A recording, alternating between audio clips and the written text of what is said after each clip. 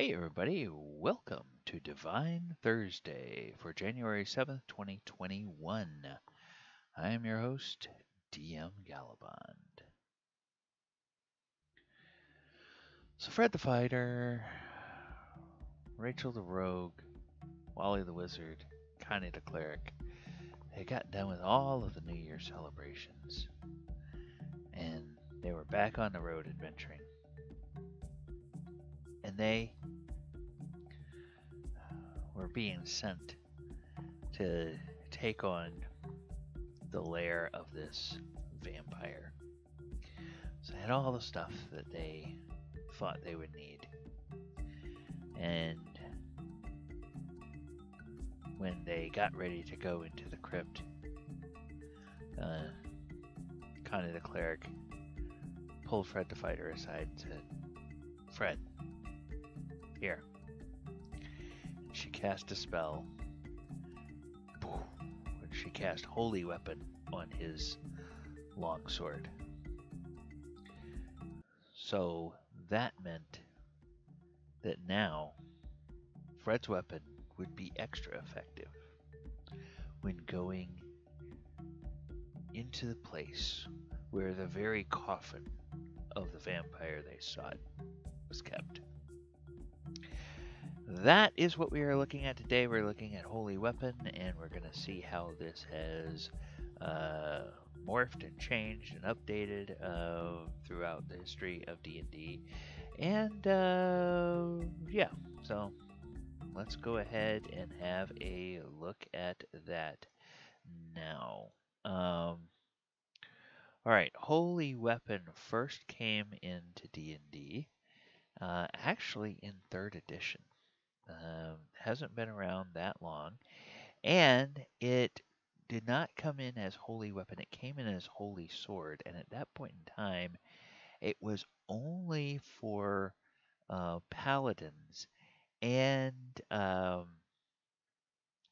only for paladins.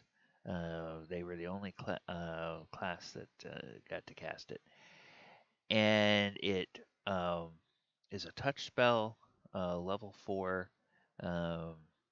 Melee weapon, and it lasts 1 round per level. Allows you to channel holy power into your sword or any other melee weapon you choose. The weapon acts as a +5 holy weapon, enhancement bonus on attack and damage rolls, extra 2d6 damage against evil opponents.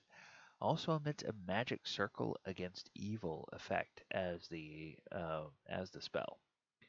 Magic circle ends, the sword creates a new one on your turn as a free action. And the spell is automatically canceled 1 round after the weapon leaves your hand.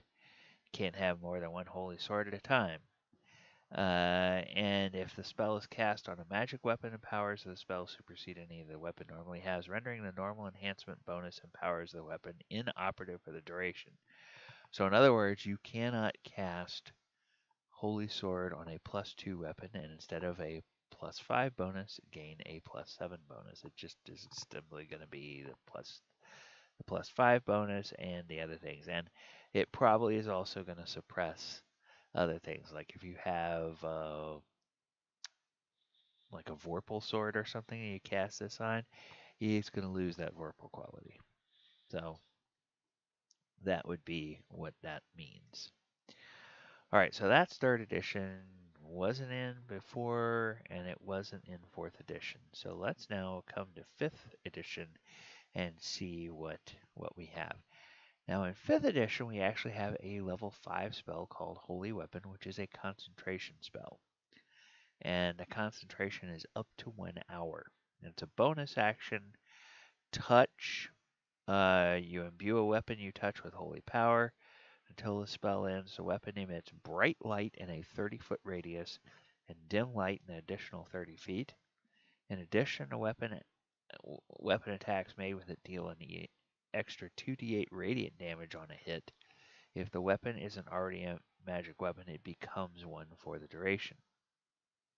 So as bonus action on your turn, you can dismiss this spell and cause the weapon to emit a burst of radiance. Each creature of your choice you can see within 30 feet of the weapon must make a Constitution saving throw. On a failed save, the creature takes 48 radiant damage and is blinded for a minute. On a successful save, creature takes half as much damage and isn't blinded. End of each of its turns, blinded creature can make a Constitution saving throw and then the effect on itself on a success. So, that's why this holy weapon is really effective against things like undead, because a lot of undead are vulnerable to radiant. So, effectively, you're doubling whatever that 48 score is, and even if they make their save, you're still effectively giving them, 2d8 damage doubled, which, depending on your rolls, could be as good as or better than an average 4d8 roll. So that is that's basically what is going on there.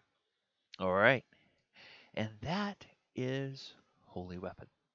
And for 5th edition, by the way, that comes out of Xanathar's Guide to Everything. So it's been around for a little bit, but it wasn't in the initial release of the rules. Okay, if you like everything we're doing, please subscribe to the channel, like and share the videos, click the post notification bell so that you too can be notified every time new content drops. Please look at the description, find all the ways to follow us on social media, and check out all of the weekly actual play content we do, and find out information about how you can support us through the Patreon that we have. Thank you, everybody, for stopping by today. I hope you have hope you roll a lot of great dice during the coming week, and we will see you later. Good night.